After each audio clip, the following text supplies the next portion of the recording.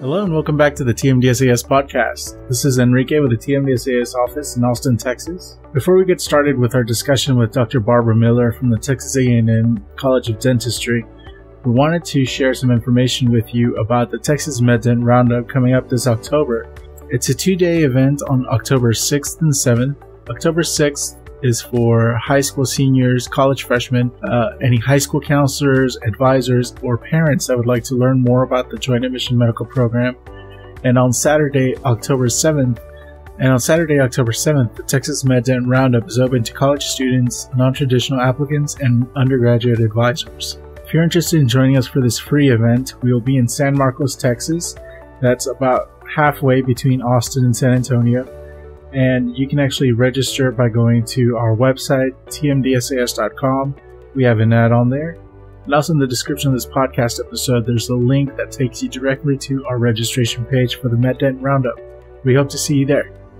We're closing off our non-traditional applicant series with Dr. Scott Wright. If you're a member of the non-traditional applicants Facebook group, you can actually submit your questions for Dr. Wright to answer during his podcast episode. So make sure you join the group by following the link in the description of this episode. Our discussion with Dr. Barbara Miller today takes us to what dental schools look at when considering non-traditional applicants. There are different types of considerations for applicants when they're applying to dental school. One of the key differences is that dental schools require that applicants be enrolled in school a little bit longer than medical school applicants if you're non-traditional. And now moving on to our discussion with Dr. Barbara Miller. Welcome back to the TMDSAS podcast. Today we're very fortunate to have Dr. Barbara Miller with the Texas A&amp College of Dentistry back with us. Dr. Miller, thank you very much for joining us. Thank you, Enrique. Yeah, it's great to talk with you. Well, thank you. We've got a really great topic as part of our non-traditional applicant series, and we're very, very happy to have you on board for where you can actually give us the perspective for the dental schools and how we can help our non-traditional applicants to schools of dentistry throughout the state. Yes, yeah. And, of course, I'm going to focus on the dental aspect. And but I'd like to start off with some positives before I get to the challenges, because I have a few challenges. So, really, I'm so happy that we're talking about non-traditional applicants, because this particular group we found has had a lot of success in our dental program. And the faculty members have found the non-traditional students in general to have high maturity level and strong work ethic.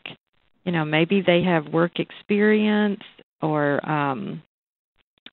served in the military, and they've developed their communication skills. And, all of these are really great characteristics and life experiences that help them get through the dental curriculum, which everybody knows, I think, is very rigorous. And, and these non-traditional students can also add maturity and leadership to their entire class. So there are a lot of positives. Definitely. So could you tell us a little bit about what might be different for a non-traditional student once they actually get into dental school? Yes, some of the challenges that I've noticed for non-traditional students have a lot to do with time management, and it's usually because they have like extracurricular responsibilities. They might have family or financial responsibilities that a traditional student would not have to worry about. And we don't recommend students working in dental school. So, that would mean organizing their life a little bit differently. And those that have children need to have backup plans for child care in case the child gets sick. Like I said, just being very well organized to be able to balance that schoolwork and all of the things that they have to do in dental school with their family responsibilities.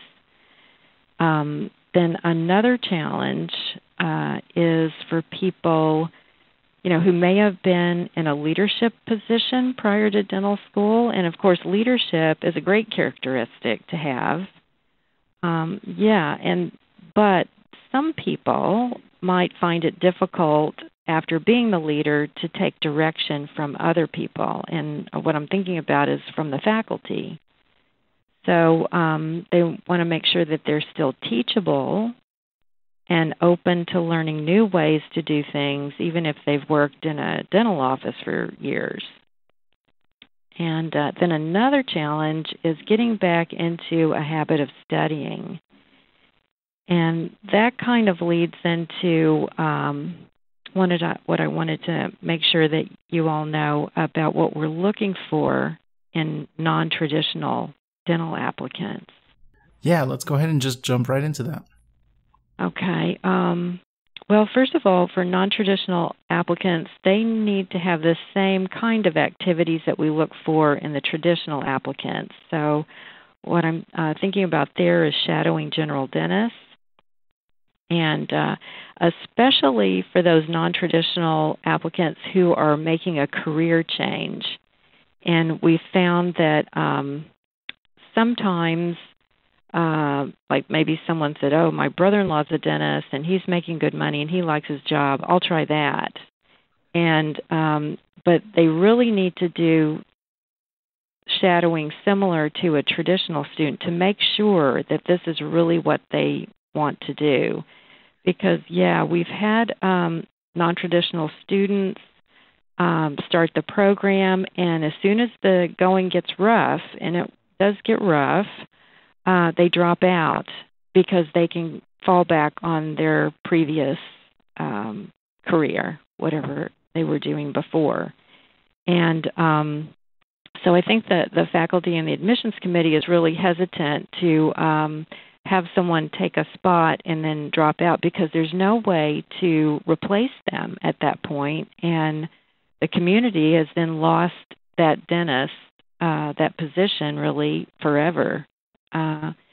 So, even more so than traditional students, or just as much as traditional students, they need to shadow general dentists.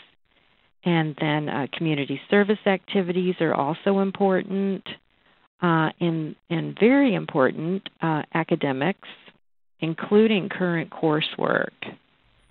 And that's something that's a little bit of a shift from medical applicants, is that medical schools don't necessarily have a requirement that somebody be enrolled at the time they're applying, but dentistry, you all do have that requirement. Right, yes. And it's not just any kind of current coursework, but particularly the courses that help prepare them for the dental curriculum. And I'm talking about anatomy, physiology, microbiology, immunology, histology, biochem 2. So these biomedical science courses that are foundational for the dental curriculum. And I think that's because we're expecting them to just jump right in and be able to apply this foundational knowledge to real-life clinical situations. So it's good to, have a good foundation. Yeah, so, and not only that, the coursework will help them have good study skills. They can develop good learning strategies. When they have that foundational knowledge, that usually helps them to free up some of their study time, and then they'll have more time for family responsibilities or study time for the more challenging clinical curriculum. So it helps them be really well prepared.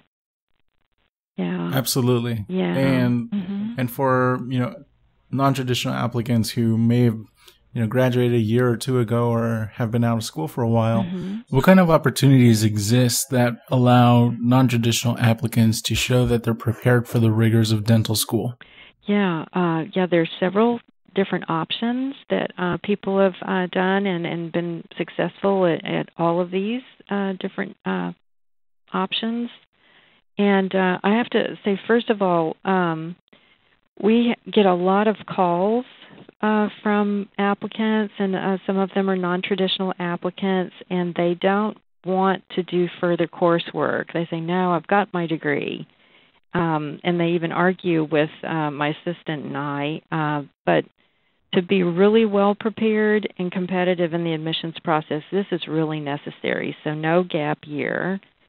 So a good way to fill that gap is to do either, and this is not just for non-traditional applicants, also for reapplicants in general. They could enroll in a post-baccalaureate program or a one-year master's degree program. And these are usually specific for pre-dental or pre-med students. And or they could take several post-bac biology courses, those courses that I mentioned earlier, if a program's not available to them. We've actually been talking with a few advisors across the state about the same topic. And, they gave us a little glimpse into what a post-bac program looks like or what a master's degree program looks like. Right. But really, I think when we're talking about figuring out which type of school a student should attend, that's when an advisor becomes really paramount in the process. Because they'll be able to walk through the whole scenario with an applicant and figure out what's needed in order for them to reach their goals. Yeah, absolutely. Yeah. And the other thing is, not all programs are alike. Not all programs are really rigorous, so that they should really look into the programs and, like you said, talk to advisors and gather information. I think a program that has at least 30 semester hours of instruction over 2 semesters in the kind of topic areas that I mentioned before would be good, and a variety of courses. For example, not like all neuroscience or all microbiology. Right. And then a nice variety. Yeah, variety of those biomedical courses that are foundational. And then they need to perform at a high academic level. And we would be looking for like a 3.5 or better GPA. Taking a course like this and making all Bs is not going to be helpful to them. So this is a chance for them to show the admissions committee that they can perform well in this kind of curriculum, and especially if their early GPA and their first degree was not as high as they would like for it to be. And so they can really prove with evidence that they're more highly motivated as a student now and ready for professional school. And the admissions committees actually from TMDSAS receive different types of GPA. So we don't just have undergraduate or graduate GPA or overall or BCPM. We have overall GPA, we have overall BCPM, overall non-science, and we have overall science GPAs that are calculated. And then we have those same 4 calculated for an undergraduate career and the same 4 calculated for a graduate career. And so these actually give admissions committees a glimpse into where that upward trend is coming from. So as you just mentioned, if somebody didn't have such a stellar academic career as an undergraduate, but as a graduate student, they've really knocked it out of the park, you as an admissions committee member can actually see that upward trend, and that paints a really positive picture of who that applicant is. Yeah, absolutely, and we love that. We really like that the TMDSAS breaks that out for us, and we look at that for every applicant, and it is so very helpful. Yeah. So can you tell us a little bit about what a non-traditional applicant can do to be more notable in the application process? Yeah, well, really it's that part is the same for a traditional student, and that is like following what we're looking for. I guess you would be surprised that even though we publish all of the criteria that we're looking for, not all the applicants do everything that we're looking for. So, I think I mentioned before that, then they argue why they don't have to do it. And so being someone, and this is going to show too, that they're still teachable and open to learning and following directions. So I think especially for non-traditional, they've had life experiences, so make sure to highlight on the application their people experiences, the people skills, how they've developed those, which will translate into doctor-patient kind of interactions and working with the public. A lot of times our non-traditional students have a lot of, like I said, working with the public kind of experience. So sometimes if they have slightly less in the community service area, if they've had a lot of people interaction in their job, that'll kind of make up for that. And but you know, for all of the things that we look for, shadowing, community service, I know it's more of a challenge for non-traditional students to get those hours because most of them are working and have families and a lot of things going on. So actually doing those things, the community service and the shadowing, shows the admissions committee that they're willing to make some sacrifices to achieve their goals, and that's really important too. Absolutely. Yeah. Mm-hmm. Do you have any final advice for our non-traditional applicants out there? Yes. You know, it's like, don't worry about being older. Every year we have several students who are in their 30s who start dental school. We've even had some in early 40s start dental school. And, you know, if you really have the desire to be a dentist, don't let that stop you. And we've even had non-traditional students go on to specialize, which, you know, is extra years, and they were already a little bit older to start with. But there are plenty of opportunities, and I think the main thing is to find out, do your homework and find out what the dental schools are looking for so that you don't waste any more time and you don't spin your wheels, kind of. You know, you want to make sure you're very efficient with the time that you have in taking specific courses that are good rather than just random courses and activities. You can kind of look for activities that fit more than one category, like a volunteer experience that also is in the dental office or in some kind of healthcare kind of volunteer work. So that fits, you know, two of the things that we'd like to see, you know, learning about dentistry and also volunteer work. And so like Texas Mission of Mercy events, those happen several times a year across the state. Those are great volunteer opportunities where you get a chance to see like mission dental work in action. And yeah, so you know, there are quite a few of those events, so I highly recommend those. Seek and ye shall find. Yeah. Yeah. Mm-hmm. Dr. Miller, thank you so much for coming back on the podcast and sharing all of this wonderful advice to our non-traditional applicants. Yeah, my pleasure. I enjoyed it.